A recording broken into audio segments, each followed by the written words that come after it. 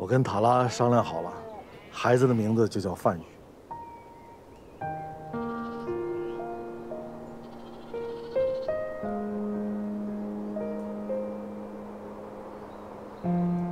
这是我儿子的名字。他就是您亲孙子，塔拉呢就是您儿媳妇儿。我们俩会照顾您一辈子的。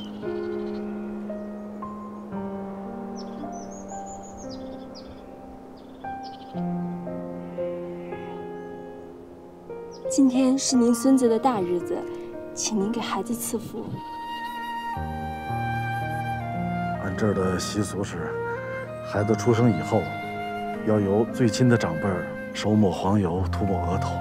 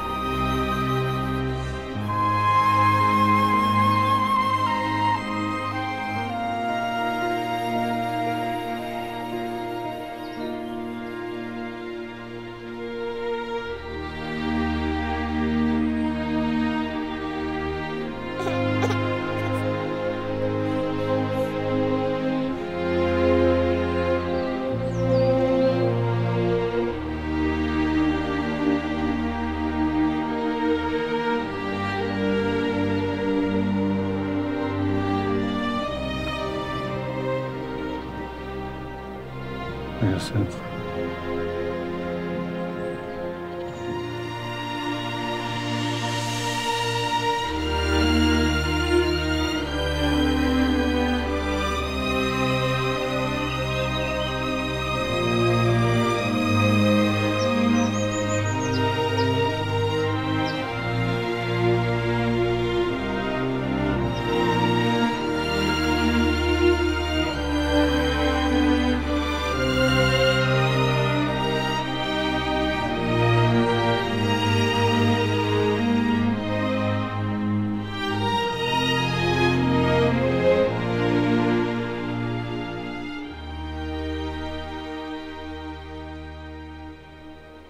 真漂亮！忽然间想起一歌来，小时候咱们唱过。蓝蓝的天上白云飘，白云下面马儿跑，挥动鞭儿向四方，百鸟儿齐飞扬。来一口，来一口。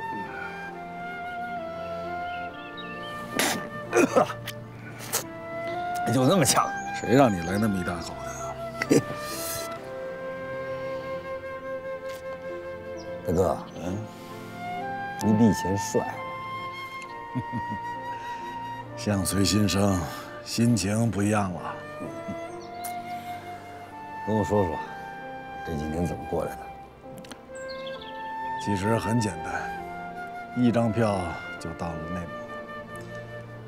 到了以后，就问草原在哪儿，我就坐上拖拉机就到了牧区。牧区的人很热情，就把我请到了蒙古，吃肉喝酒，就这么简单。那他们知道你以前的事儿吗？知道。在家的时候，也不愿意跟别人说起这事儿，老是掖着藏着的。可真奇怪，到了这儿，第一天我见到他们，就把这事儿告诉了他们。他们觉得我那么小，能为兄弟出头，敢担当，有责任，还很勇敢，敬了我酒。有意思。那后来呢？后来就叫我骑马放羊，当然了，你就知道了。给我介绍了一个漂亮的姑娘，叫塔拉。看得出来，你们俩感情挺好的。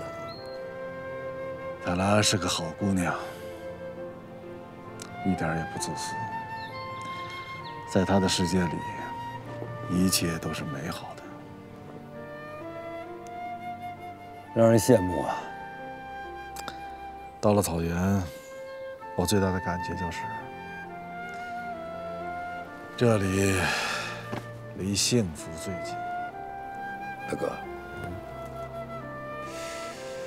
幸福是什么呀？如果你在这儿住上半年，每天骑马放羊，回来以后跟心爱的姑娘一起喝奶茶，跟朋友喝酒吃肉，看着草原日出日落，花开花谢，这就是幸福。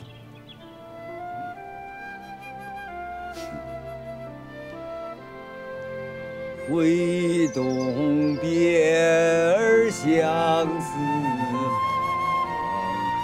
方，百鸟儿齐飞翔。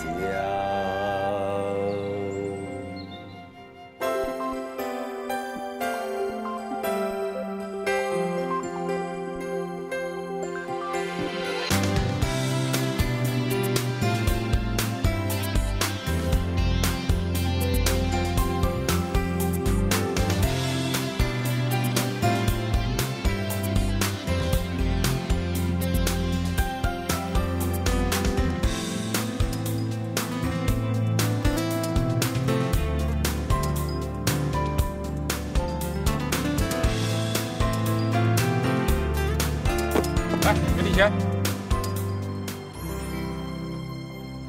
这截止到昨天呀，这天祥制药厂的送货车一共送了49辆，比上个月呢多出了24辆。可以看得出来啊，这个厂子现在药挺好卖。他们厂的药比同类药品定价低，疗效基本都一样，所以医院愿意买他们的药。哎，你们知道吗？他们为什么最近煽起来了吗？我翻了一下资料，发现有一个秘密，他们新请了一个销售团队。以前那药厂的销售部那头啊，都给撤了。这个团队的头当上了销售经理。另外，他们在报纸和杂志上刊登了很多广告的。这么说，这药厂前景还不错啊。哎，这两天从大盘的行情来看，他们的股票有点回升的意思啊。小魏，咱资金状况怎么样啊？现在能凑起来的钱已经都到账了，但确实还有一部分资金缺口。哥几个，这就得大伙儿一块儿的使劲儿啊！这回就算是擦锅卖铁、卖房子、卖地，咱也得把这白虎团给它装备齐了。好嘞，砸锅卖铁。明儿开始，狂收天下。提问。来，下班。喂，张总，您放心吧，这次大盘我们稳操胜券。哎，对，哎，我跟你说啊，今天资金一到位，你就等着挣钱吧。哎，小林，你这儿怎么样 ？OK， 好。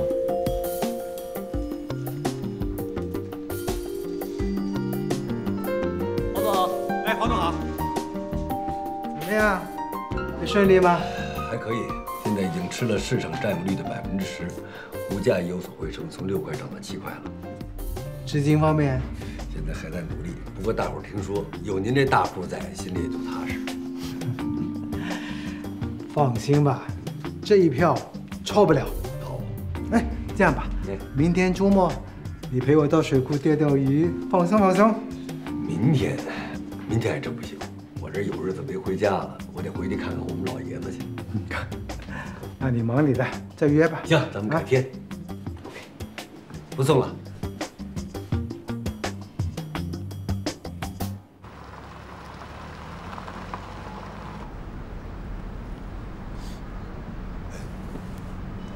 哎，师傅，靠边给我停点车，你麻烦你等会儿我啊。风筝，哎，你看风筝，阿姨，风筝，阿姨，我的风筝。您不认识我了，我老三啊。哎，您不是在疗养院的吗？什么时候回来的？哦，想起你了。你不就是那个段先生家的三公子吗？哎，听说你在学小生呢。哎，我跟你说啊，这小生最棒的就属叶少兰了，你就拜他没错啊。你看他那扮相，你听他那声音多漂亮啊！是，他那群英会一上场，哇，那叫好啊！那对，真棒。那个什么，我问您是不是自己偷偷从疗养院跑回来的？那可不是嘛，他们老管我，你知道吗？我还有事儿呢，我得跟梅先生去美国演出。我跟梅先生在纽约演1周的《西厢记》，梅先生演莺莺，我演红娘，美国人这回可过瘾了。过瘾了，是没错。哎，你听我说，那您得回去收拾啊。您先跟我回家，对呀，好不好？然后收拾我的行头。明天我就跟梅先生坐飞机去美国。对，咱得上美国呢，咱赶紧的，我这有车啊，搭着我的车咱一块儿走。哎，走。回家收拾行头，收拾行头。哎，明天就跟梅先生坐飞机。太好了，来不及了。哎呦，我的凤冠霞帔，还有里边要穿的那个水衣子都得带上。哎，这哪儿去了？对了，还有胭脂，还有那个首饰也得带上。也得带上，都带上吧。啊，在那屋呢，那屋。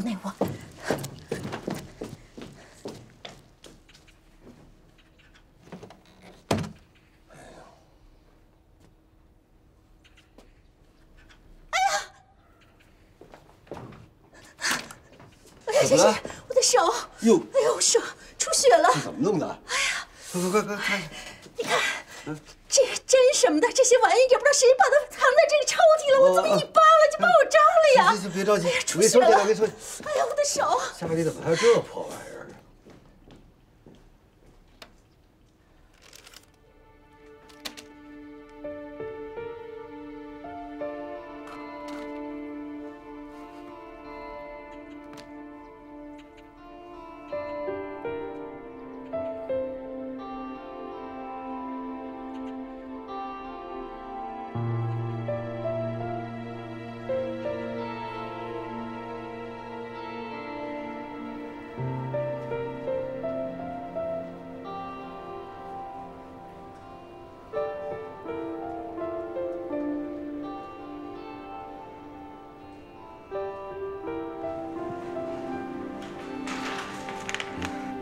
这东西你哪儿来的呀？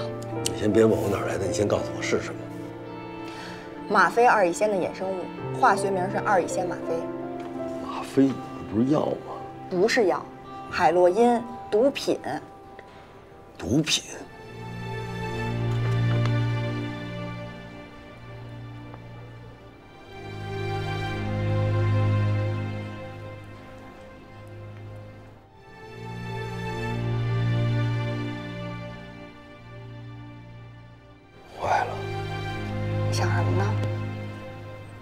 什么晚了？二小姐，他。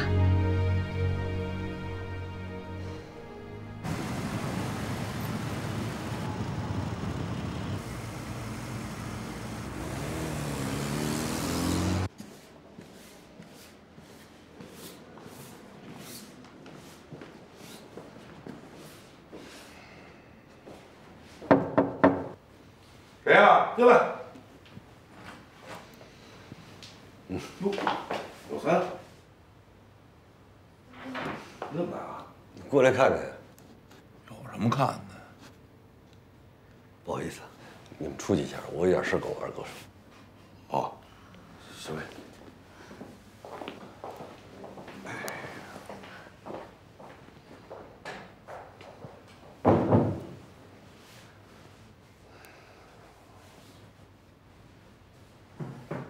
什么事儿？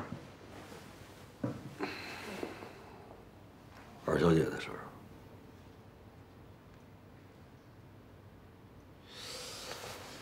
你怎么那么爱管我们家的事儿啊？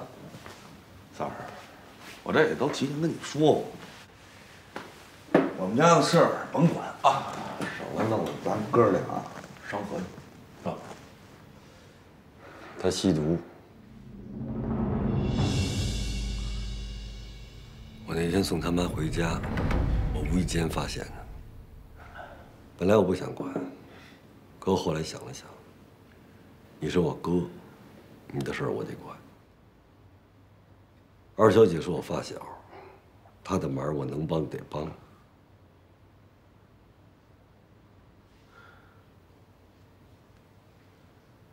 这事儿跟别人说过吗？只有范荣知道。我问过他怎么才能戒毒。三儿，一哥想着搁心里了。他作为朋友想帮二小姐，我也替他把这钱领了。但我还是那句话啊，我们家那事儿少管，跟你1毛钱关系都没有。戒毒的事儿，我们一直在努力啊。二哥，我是好心好意的来帮你。照你这么干法，二小姐戒不了毒。你这么跟着她，你早晚也得完蛋。可你完蛋了，家里怎么办？爸妈怎么办？你想过没有？别把爸妈抬出来。我就跟你说了，我绝不拖累任何人啊。大不了大爷我光着屁股来，光着屁股走，我乐意怎么着？我好好跟你说话呢，我也好好跟你说呢。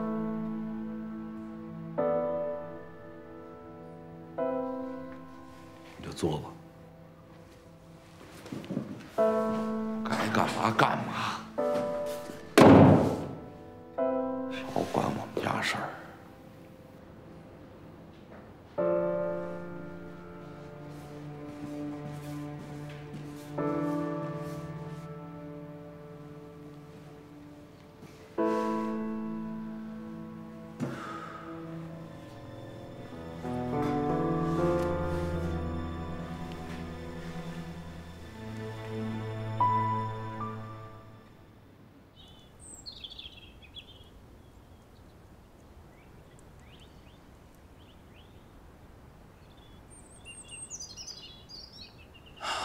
原来这么回事儿啊！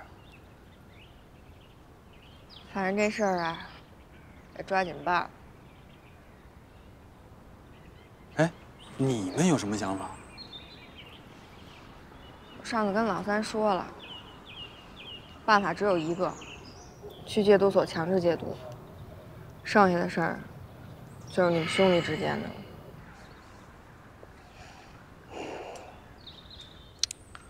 这事儿我不想管了，我觉得也许老二说的对。家家有本难念的经，这经再难念呢，是人家家的事儿，我管不着。也是，别好心办了坏事儿。这还没怎么着呢，你刚一提出来，你们哥俩差点没打起来。再管，不定怎么着。是，你们说的都有道理。不过这事儿也可以换个角度去看。如果说小云姐现在已经吸毒死了，你觉得二哥会不会难过？会啊。那二哥会不会后悔当初没有听我们的话？可能会吧。那我们愿不愿意看到这样的现实发生？当然不愿意了。哎呀，那照你这意思说，这事儿咱还非管不可了。古人云：“不以恶小而为之，不以善小而不为。”况且这是人命关天的大事儿啊！对，这就对了。不过三哥，现在还有一个问题，你别看二哥成天咋咋呼呼的，他其实就是心软了，他受不了小云姐受罪。怎么解决他的问题呀？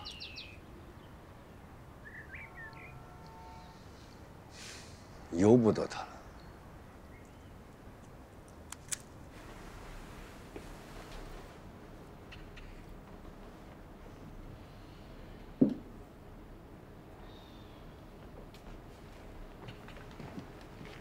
嘞，来，赶快吃点啊！不想吃。不吃饭哪行啊？吃点吧。一会儿再吃吧。哎，今天老三给我来了个电话。老三给你打电话，他干嘛？没干嘛，就说范荣想我了，好久没见了，说想大家一块儿吃顿饭聊会儿。干的吗？啊，那确实好长时间没见了，我也挺想他的。想什么想啊？不去。为什么？这老三就没憋着好屁。切，胡说什么呀？我知道你为什么这么说了，不就是因为我以前跟你说老三小时候喜欢过我吗？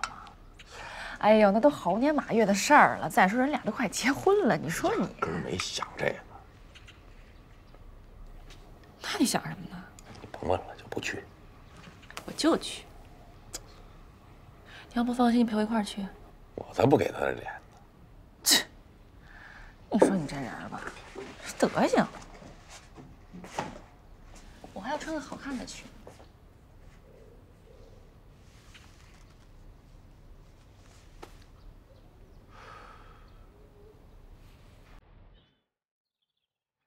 真不好意思，今儿啊就归你管了。嘿，得嘞，甭客气了，让服务员也下班吧。好，大家都回去休息吧。行，回见。再见。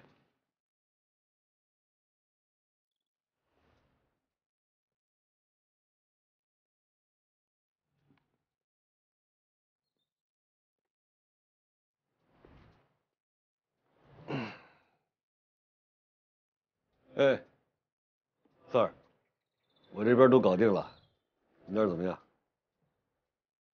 一定要万无一失啊！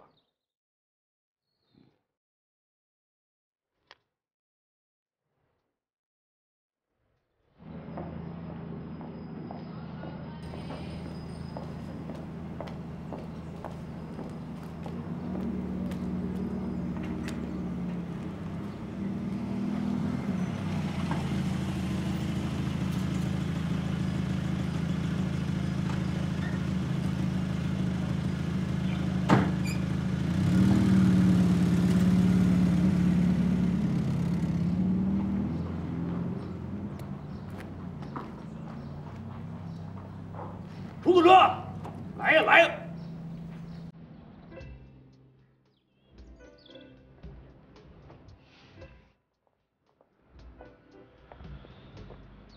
今天怎么这么漂亮？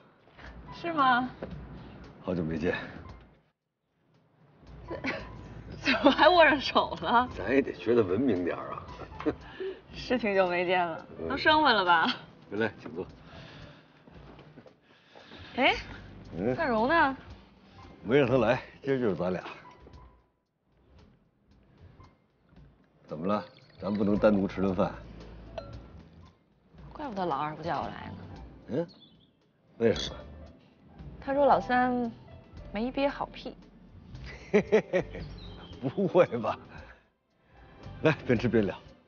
快来，看我点的你喜欢不喜欢？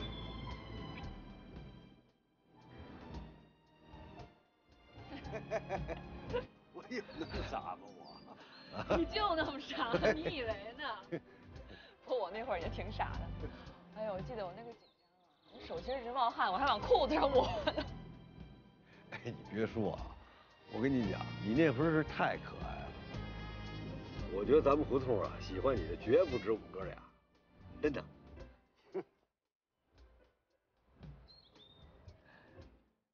老三，你今天把我约出来，不会就是要跟我说这事儿吧？我看你有别的事儿。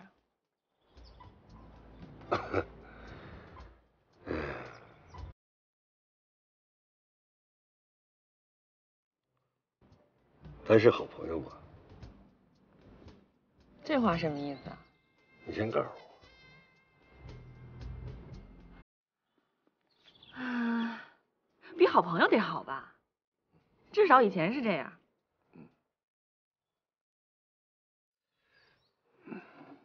那如果我做了什么对不住你的事儿，可我心里是为你好，请你不要记恨我。这话又是什么意思啊？我想帮你。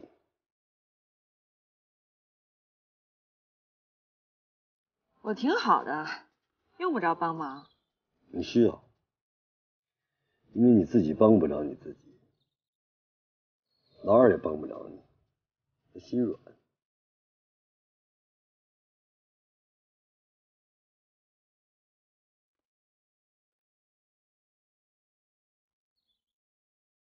我的事儿你是怎么知道的？这不重要，重要的是帮你。那你想怎么帮我？让你好好的活着，幸福的活着。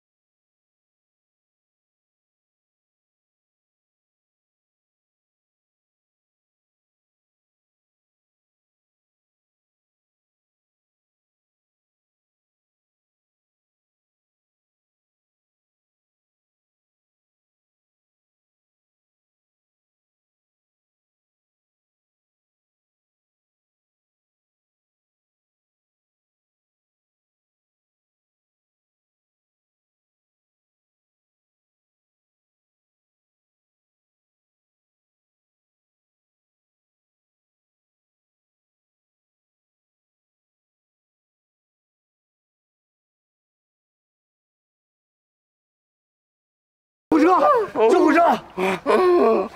坚持，坚持，坚持，坚持，坚持住，坚持住，放松，放松，别怕，别怕。喂，120，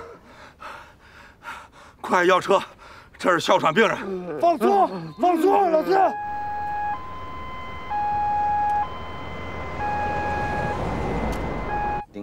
顶牛，哎呦呵，完了，爷爷输了。哎，老郭，这是牛劲儿。老郭，我跟你说啊，这2天天不太好，老变天儿，我怕你感冒了，你就跟家待着吧，正好乖陪爷爷玩啊，甭出去了。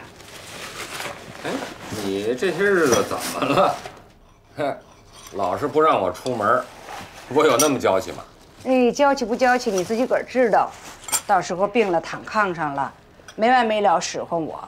行了，别絮絮叨叨了，赶紧上医院吧，老四等着吃饭呢。差不多了，成，走了，来，乖，来，跟你说呀，哎呀，乖，真好，好好写作业啊。写完作业帮我看着爷爷，甭让他出去啊，让爷爷给你讲故事啊。好了，走了。哎，走了啊。爷爷给你讲故事啊，故事。今天讲什么呀？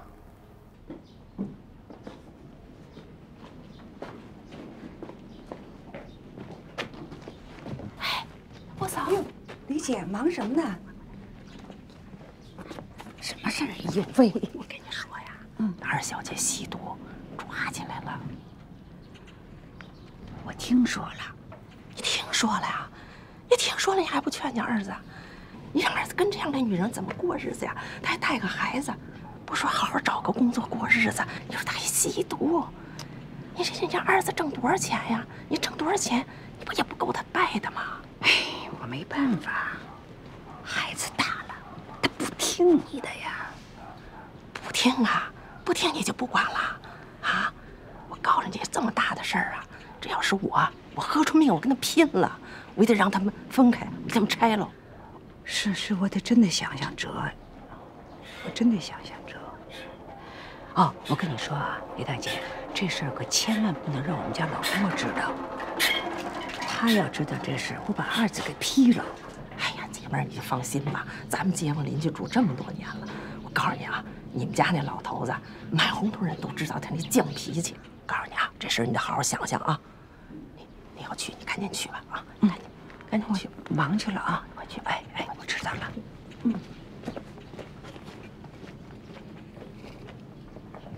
新人，我是个打工的。来吃死！等吃饱了吃好了，有本事再给我来一板凳。臭小子，打我你！疼！喘啊，喘死你！这叫恶有恶报。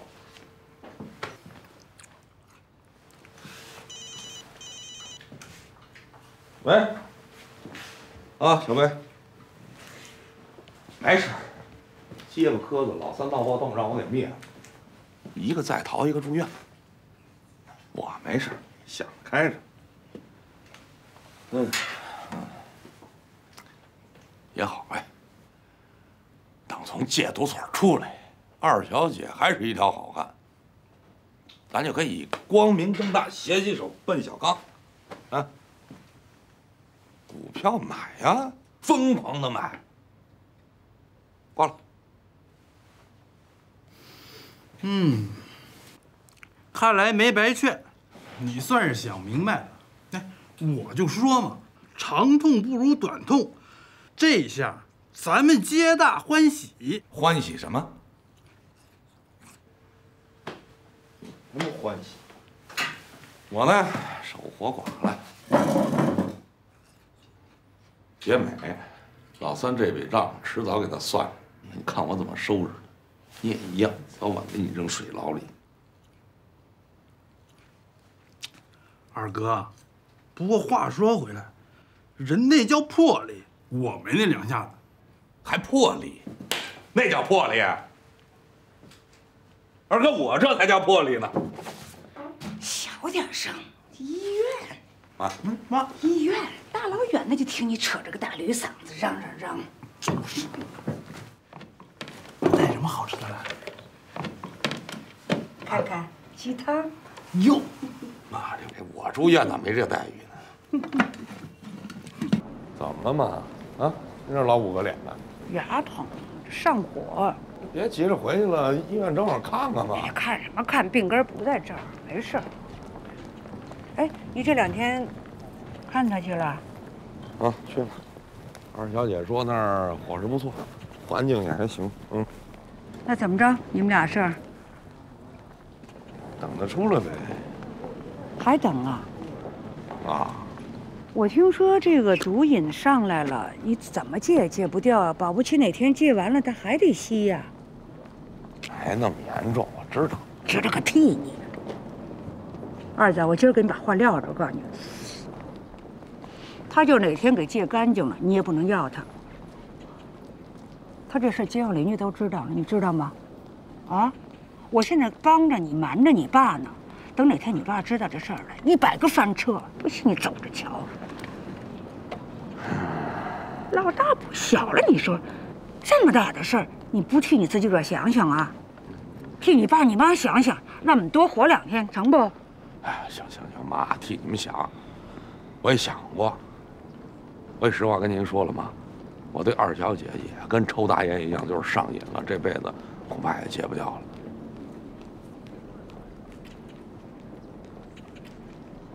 劝不动你是吧？你过来，我跟你别着急，你给我靠边了，我跟你别着急好好说。上我有事，我先走。死了活该。您慢点回家啊，我先走了吧。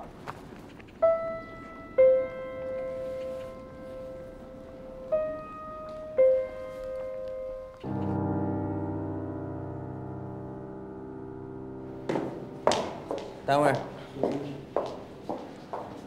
电话。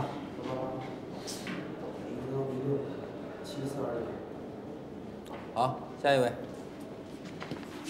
姓名。还有谁？单位。复兴公司。电话。好，下一位。姓名。不。小乖跟我们家可开心呢，我跟他说，我说你妈到外地演出去了，一时半会儿回不来，他信了。这傻小子。还有你妈，完了我叫二子隔3差5的去瞅瞅去啊。哎，谢谢大妈了。你看你太客气了。你说咱们街坊这么多年了，你说换谁不给你搭把手啊？是不是？叔叔身体还好吧？还成，没大毛病，还就那高血压，不能生气，一生气他就给你犯病。头回你跟二子跟胡同口那闹那一出，不就让他知道了？那犯了病了，你不知道吓死我了，可了不得。现在成了，都哄着他，累死我了，跟带一孩子似的。那什么，小乖没惹我叔叔生气哈？还惹他生气？你郭大爷一看着他就乐，一看着他就乐，由着性子惯他。我跟他说这不成，把孩子惯坏了，是不是？这些都不用担心，我不操心这些。哎，我担心的那什么，什么呀？我担心。怎么了，大妈？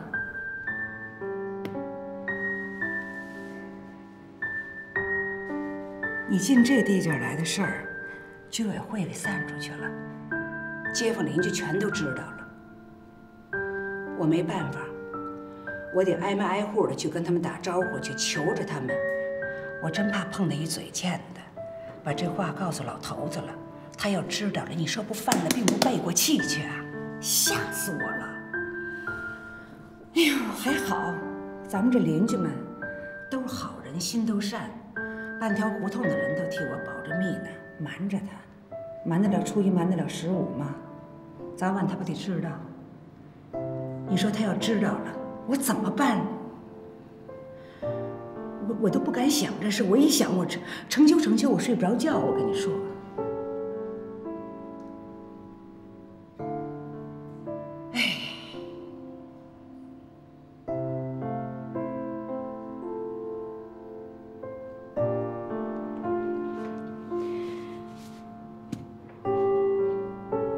算大妈求你了，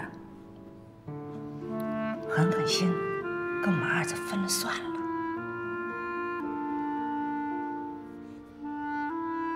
大妈跟你说实话，我跟二子说了，他一句都不听我的。妈就靠你了，她听你的。你就算替你郭大爷想想，成吗？你看他这大半辈子过来了，也挺不容易的。这到老了，刚过得消停点儿，想过点好日子了。他要是知道这事儿再犯病过不来了，我们家怎么办？你他妈怎么办？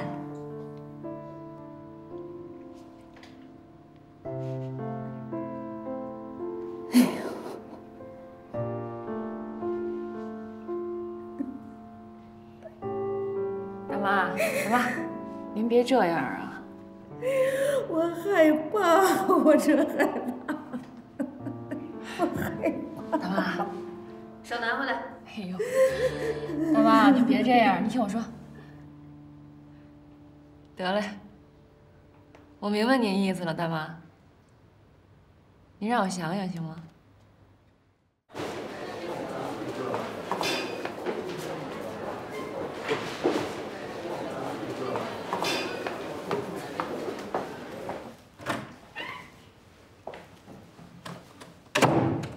怎么就你一人啊？那地方亮呢？找钱去。今天天祥8块7，咱吃不动。怎么就你一人回来了？老二呢？回家了，心情不好。为什么呀？前2天不还好好的，还说这下心里踏实了，等二小姐一出来就结婚嘛。是啊，可是连着几回了，我陪着她去看二小姐，人家压根儿就不见她。为什么呀？我哪知道为什么呀？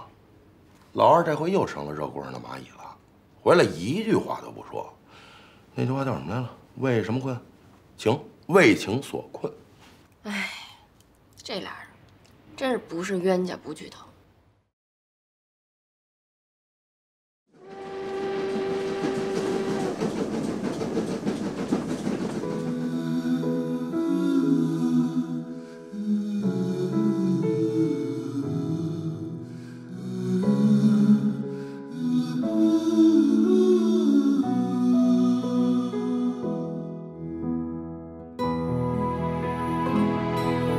从明天起，做一个幸福的人，喂马劈柴，周游世界。